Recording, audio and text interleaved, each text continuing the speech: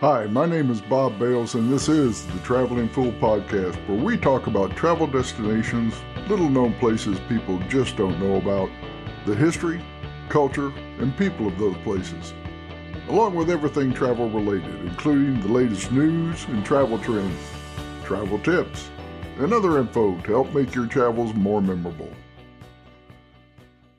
Hi, and welcome back to the Traveling Fool Podcast. Today we're going to talk about solo travel, some of the myths, misconceptions, and fears people have around traveling by themselves. Over the years, I've had people tell me, hey, I'd love to go to some of the places you've been to, but it's just me, and I'm really not feeling comfortable about traveling by myself. And there's a lot of different reasons that they have. So we're going to hit on them, such as solo travel is dangerous, it's lonely, it's expensive, it's only for young people. I'm not young enough to be traveling around the world by myself, and it's boring. Who wants to go somewhere just by themselves? So we're going to hit all 5 of those today, and we're going to tell you why you can alleviate some of those problems, or how you can alleviate them. First, solo travel is dangerous. That's the first misconception a lot of people have. In reality, solo travel can be just as safe as traveling with others. It is important to be aware of your surroundings. You're relying on yourself. You're not relying on anybody else. So you have to take a few precautions to stay safe, but there's no reason to be afraid of traveling by yourself. Do a little research before you go. Check out the places you're going to. One of the great things you can do is go to state.gov. They list every country in the world and any kind of hazards that are going on, any kind of problems that the country's having, what the current security situation is, so you can get a good handle right there. Also, do a little research. Google's your friend in this case. Google it up. Find out about the place you're traveling to, the city you're traveling to, the area you plan on staying at in that city. I'll give you an example. I went to Prague one time by myself. Well, originally I went. My wife flew over from the States and met me in Prague. Spent about a week there, and then she flew home, and I spent the next 3.5 weeks by myself in Prague. So we stayed at a really nice hotel right off of the main tourist square, convenient for everything, in a good location while she was there. And then when she left, I went and found a cheap place that I could stay in because I don't stay in rooms very much. I use them to sleep. I get up in the morning and I leave and I come back at night and go to bed. But I found a place that was next to the subway, like a block away, or the train that took me downtown to the middle of town. It was in a safe location. It was clean, it was comfortable, and it was all I needed. But I had done a little research and found out the neighborhood's good. There's nothing wrong with it. Well lit at night. So I felt comfortable staying there by myself, going out 9, 10, 11, 12 o'clock at night if I needed to. So do a little research and find out about the place you're staying at, the hotel you're staying at, the neighborhood, things like that. And when you're out there by yourself, you have to be a little bit more aware because you are by yourself. So pay a little bit more attention.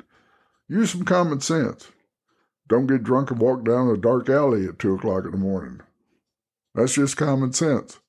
If you go to a street, you're walking around the town and the street looks kind of dimly lit, maybe not too brightly lit, and looks a little sketchy, well, then don't go down that street. Go a couple of streets over where it's more well lit and there's people everywhere. So that's the first thing. It doesn't have to be dangerous. Number 2, solo travel's lonely. Well, you might have a few lonely moments. But it's also a great opportunity to meet new people, make friends from all over the world. And I've had a great time meeting and talking to people, all walks of life, everywhere in the world. So it doesn't have to be lonely. There's all kinds of things you can do. And if you're a little worried about being somewhere by yourself, there's ways that you can travel alone and still be with people. Take a cruise. Go on a group tour. Go somewhere and do a walking tour of the town with a whole group of people. Take one of these haunted tours at night that walks you around town. Take a guided tour in the city you're at. So you'll be with people. You don't have to be alone, even though you are traveling alone. So there's a lot of ways that you can travel alone, still be with people, still meet with people, and have a great time. Solo travel's expensive. Now, that one is a little tricky because it can be. A lot of these resorts tack on the single tax, but it doesn't have to be. There's ways to save money when you travel solo, such as staying in hostels, which I don't do. I like to have my own room, everything there. But I did stay one time in Macedonia, which I think it's called North Macedonia now. Went to a little town called Lake Ohrid and stayed in a pension house. I had my own room. We had a communal bathroom that you went in, you locked the door, and you had it by yourself, but you shared it with everybody else in the place. But it was a great place to stay. So that's the only time I kind of semi-hostile stayed somewhere. I have rented condos when I stayed someplace for a long period of time, like a week or two, because it was cheaper than staying at a hotel. I had bigger room. I had a kitchen. I could cook for myself. I had more room. And it was a whole lot cheaper. In one case, I stayed at a condo, or I rented a condo, which was in a hotel, and the price was cheaper than if I had rented the room in the hotel. So there's a lot of ways you can save money when you're traveling by yourself. You can cook your own meals. If you stay at a condo like I did, you can travel during off season. You want to go to the Caribbean, don't go during December and January and February. Instead, go in September and October when the prices are sometimes half the price. Solo travel is only for young people.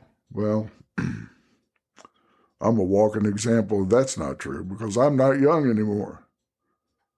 And solo travel is for everyone. In fact, the other day I pulled up, Facebook pulls up these little timelines of 5 years ago, this was on your timeline. Well, something like 5 years ago or 6 years ago, something popped up where I had shared about a 97-year-old woman who travels the world solo, meets people from all over the world, and has a blast. So travel is not just for young folks. Regardless of the age, there are people who travel solo in their 20s, 30s, 40s, 50s, 60s, 70s, you name it. You can have all kinds of fun no matter what your age is, and it doesn't have to be just for young people. So get that out of your head right away. And travel solo is boring. No, it's not. It's anything but boring. I never have a boring time when I travel. And like I said, I don't stay in the rooms or stay in a hotel. I get up in the morning and I leave. I don't even eat breakfast in the hotels. I grab something out on the streets. I'll find a nice little cafe that I can sit at and have some coffee. If I'm in Asia, I love the street food, so I eat street food in Asia and Europe all the time. I get out, I travel around, I walk the town a lot, so I get out immediately. I don't hang around the hotels. It's a great opportunity to explore some new places, try some new things, step out of your comfort zone maybe a little bit. And I find that I'm out of my comfort zone a lot when I travel, but I'm also a lot more extroverted when I travel than I am in person. I have no problem talking to people when I travel. I talk to everybody, from the security guards at the hotel, the maid at the hotel, the taxi drivers, the waitress staff. I ask them all kinds of things, such as where's a good place to go around here? If you were going to take somebody to eat lunch, where would you go? I don't go to the tourist locations a lot. If it's a big place like, well, we'll just say Prague. Yeah, you want to go downtown and see the astronomical, one of the oldest clocks in the world. You want to go see the castle and you want to see Charles Bridge and all that stuff. But I also wander around and find things that most tourists just don't know about because they don't get out and explore the town a little bit. One way to do that is to talk to people when you're out, so it doesn't have to be boring. Those are some of the myths, some of the misconceptions, and some of the fears people have had about solo travel. And I'm here to tell you, you can get over them, you can travel by yourself, have a blast, and enjoy yourself no matter where in the world you want to go. I told you when we started this, it was going to be nice, short, and sweet podcast, and this is a nice, short, and sweet podcast. Next time, we're going to expand on this a little bit, though, and I'm going to tell you things like what to pack, how to meet people when you're traveling solo, maybe some good travel solo destinations, a few tips, and a little bit more about the travel safety that you need to look out for. So look for you on the next one. Stay tuned. Go ahead and download it, subscribe, and we'll see you next time.